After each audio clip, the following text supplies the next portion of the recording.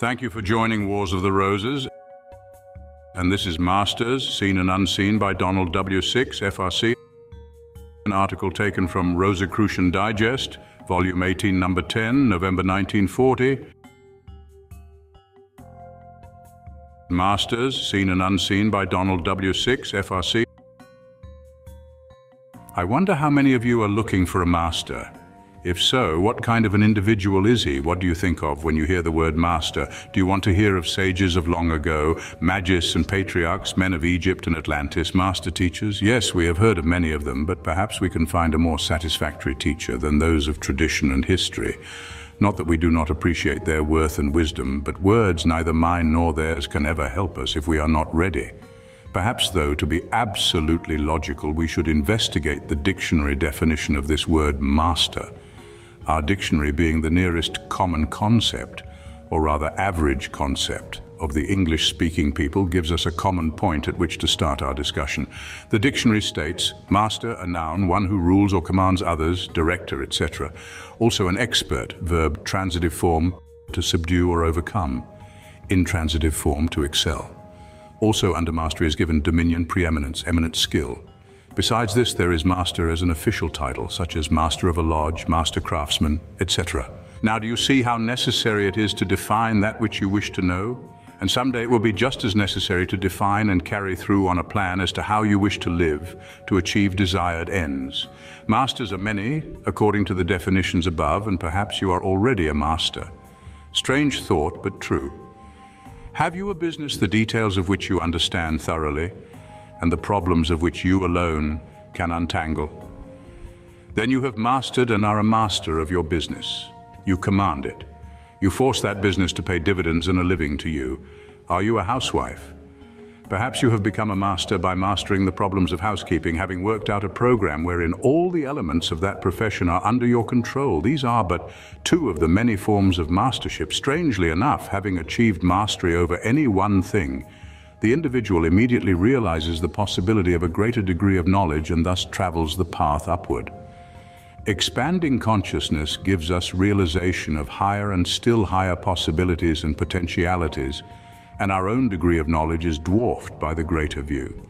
Hence, as an abstraction, we can say, mastership is an ideal in consciousness, ever evolving and never static.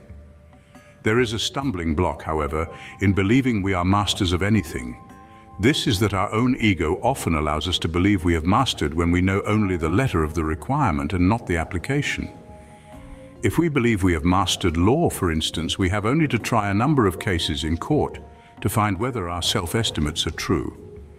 Again, we have heard of masters of the East through wandering teachers who present a phase, and often an unimportant one, of self-mastery.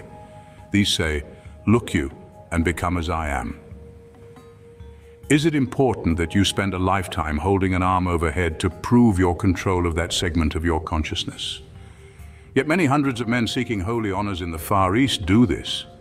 Of course, there is an angle to these stunts accomplished by fakirs, and that is living by arms is a living. A modern psychologist might even suggest that these antics are really adolescent exhibitionism. Don't scoff, though, because in the tricks of the fakirs and beggars of India is shown a control and understanding of bodily processes far beyond the understanding of modern science, although these same fakirs with their knowledge cannot fight and master a plague as have our Western scientists. The involuntary actions of the body, which to the Western mind are not controllable, are mastered early in the work of the Eastern adepts, men who work in the Far East for neither alms nor glory, but for self-improvement, aspiring to the higher states of consciousness. The laws of breathing, of concentration and meditation are well known to minds properly trained. But the physiological makeup of certain groups lends itself more readily to one type of teaching than another. Regardless, then, of the teaching or the faith, to achieve even the right to follow the path, we must obey the biblical aphorism, know thyself. You might ask, what have all these scattered thoughts to do with my own search for my own desired mastership or master? Only this, from the East comes a simple rule which is contained in one word, single-pointedness, the ability to know what we want and to concentrate on that one thing. Whether mastership for you means being a master aluminum salesman or one of the anointed who have mastered all life's problems, that is, all which we can realize, the answer is the same. Separate that which you would do that is at hand, do it, then tackle the next step, etc. Until hand over hand, one job at a time, you reach the state of mind where the sense of futility is lost. The early stages of struggle are always the same for all because they break old habit patterns which strive to maintain their hold. Would you have gold? Master the laws of gold and make your sacrifice on the altar of your desire. Yes, you can have gold, position and honor among men, but you cannot have every other attainment known to man at the same time. Let us set aside our separate objectives and for the moment hold the same ideal of a master. Let us hold the thought of this one to be a man like ourselves in everyday life, beset by problems but rising above them, faced with others about that need help and helping them, drawing on the infinite supply of all human minds, the cosmic for his strength, not Alka this or Alka that, but depending on control of the life forces to sustain him. This man can do any of the stunts of the lovers of the hidden magic, but does them not because there is no power in empty bragging. This man loves all but spoils none, is firm but gentle, is aided by higher intelligence when need arises. He can destroy by a word but would die before using that word to save himself. Every human advancement is aided by this man quietly, and oftentimes he is not even identified outwardly with the movement. In his presence, all men are equal, and he is superior to none, but all recognize his superiority. Who is this man? It is you or I, if we desire it. How to attain it? We might make a few suggestions.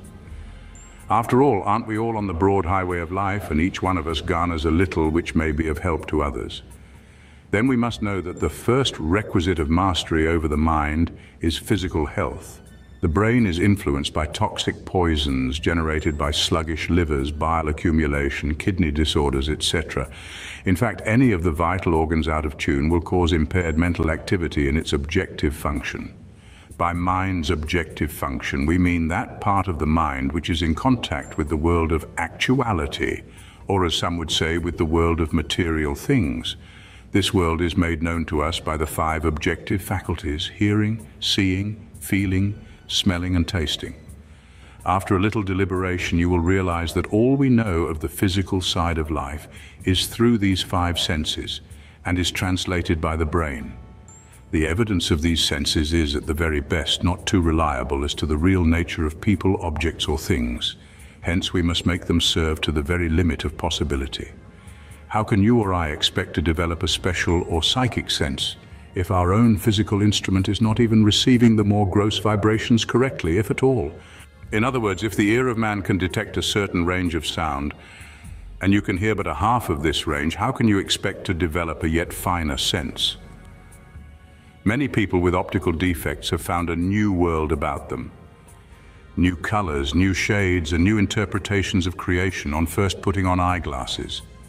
This experience is not new, but is highly indicative of how accustomed we become to the instrument of special sense we are using and to its deficiencies instead of training it through objective and subjective mind to give us the very best interpretation possible.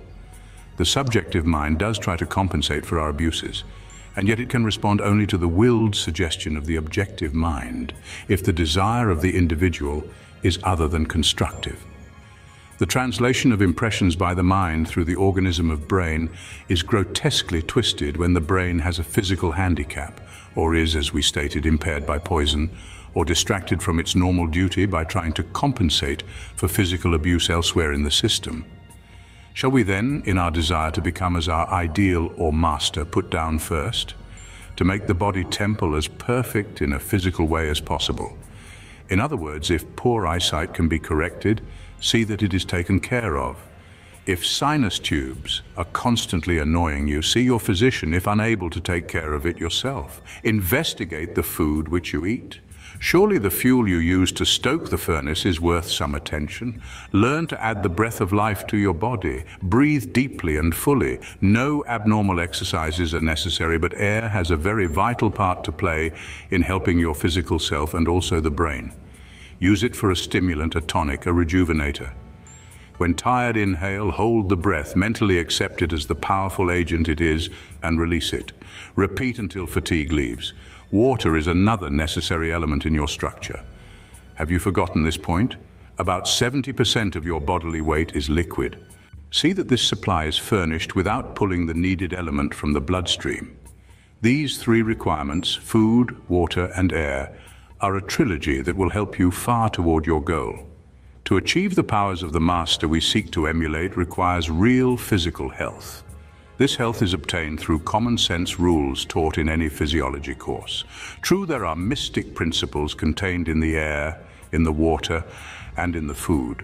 The why we can worry about a little later, after we have developed a strong body feeding a healthy brain. Now that we have accomplished the mastery over the body and can depend on it to serve us, let us investigate the next phase of our being. With a healthy body trained to serve our needs, let us learn more about the mind that should govern it. Functioning through the physical brain and brain centers, we find the body has a dual control. First, the objective mind controlling the voluntary actions of the body. In this vehicle are all commands and willed directions centered. When the objective decides to do or have done, it wills that it should be so. The command is passed on to the subjective mind, which at once tries to put the law of the objective mind in effect. This is a feature of the subjective mind. It does no original thinking other than deductively, reasoning from the point of command forward. All involuntary actions of the body are controlled by the subjective half of the mind. The beat of the heart, the contraction of the lungs, peristalsis of the intestines are all under its rule. All sense impressions are stored here and not received for future use. Like a great file is this memory, but each impression is catalogued by the objective or waking mind and then referred back to the subjective for filing. Now here is the reason why so many theories of teaching based on information imparted direct to the subjective mind fail. Because although factual information is received and filed by the subjective mind, the power to recall this is centered in the objective, and therefore it cannot be used. Mastery of these two phases of mind calls for competent instruction and a great deal of patience. Perhaps in your attempt to know yourself, you will forget to look for a master outside yourself. You will learn from your study that you were created dual, and that in attuning the dual phases of your being, you will be able to progress along the path. As long as the spiritual you is separated from the physical you, this long will you fail to obtain peace. Did we forget to mention the spinal nervous system and the sympathetic nervous system, each working in its own way, and for the good of the body? These must be understood and controlled by the neophyte before a high degree of mastership is attained. Why? They involve your receptive apparatus, both psychic and physical. Do you want a simple proof that sensation is carried through a psychic medium or the sympathetic system? Take as an example a man who has lost a leg. He still feels pain and sensation in a non-existent part. This would be impossible were actual nerve fiber necessary to carry impressions. In the secrets of your system are carried potent forces but little dreamed of, dynamic forces which have tremendous import to the man who has mastered his primary lessons. In attunement you will find a power, foreign to anything but itself, which is infallible as God himself. A spark which indwells in each of us, that must be fanned to a flame in our consciousness, of which love and unity are integral parts. You say, but will there be no guides to help us along the path? Yes, of course. Never a desire for help is held in consciousness, but what the masters know it. But they know that only by suggestion and love can they assist. Only experience, faith, and experiment with empirical learning will give you the God consciousness which makes the perfect man or master on this plane. Who are these who would inspire the worthy? Brothers who have traveled the selfsame path, who have conquered all temporal and physical lust, and are relieved by virtue of knowledge from the physical plane for the time. Some of these, such as the Venerable K.H., have inspired many, but we must not associate these masters with any condition or physical setup, even if they are living in a physical way today. Necessarily, when the time sense is superseded by a higher consciousness, as it always is in the psychic, the signposts we are used to objectively are gone. Hence, to the timeless ones we must attribute the virtue of their being without giving it form. Just as we recognize a rose by its odor without seeing it, so we will know the highest inspiration by a psychic sensation, not necessarily by a form, voice, or objective realization. To the fully developed mystic, it makes but little difference as to whether the individual is expressing through a physical body or not. The part of each of you that is a part of the cosmic oversoul is also expressed in the mystic, the difference being in controlling and using the forces. Hence, before there is a response from your inner being toward the higher intelligence, you must have refined your consciousness to that place where you already understand that although aided from without, all actual growth must come from your conscious realization of the real you. The real you, that which has been described as soul, ego, or any other term which carries the true meaning to you, should be your master. This real you is a part of the cosmic and is never separated from it, but can be and often is prevented from expressing its true nature. The things which prevent this are, among others, selfishness, dishonesty of purpose, lust, physical abuse. When these things are mastered and true, love comes into flower in your consciousness. Then will you be able to receive the cues to further search from those about you who have progressed beyond you. They may even be among your own associates. Strangely enough, once the mind has started indwelling, very little outside aid is required for considerable time. The mystery of your being will offer one problem after another, and when the time comes when you can say, I know myself, then indeed will you have reached attunement with the cosmic. Since you know the microcosm, the secrets of the macrocosm are open to you as by a key. All nature will be to you an open book. Men's hearts will be as your heart, and time and space will need a new dimension. Then we must surely realize there will be yet more to master, still on and on, always greater vistas ahead until all the bounties of divinity and purpose have been explored. Then let us know that to contact a master, seen or unseen, be a master of that which you see, that which needs mastering here and now. Do not just read about one who has mastered, but learn his language. Progressively develop until your voice can be heard by the master and peace is within your heart and soul. The next step will take care of itself. Let us start now with you and me. Thank you for watching, and please don't forget to share, like, subscribe and comment, and if you can please consider donating to Wars of the Roses. Links to PayPal and Patreon are in the description. Thank you so very much.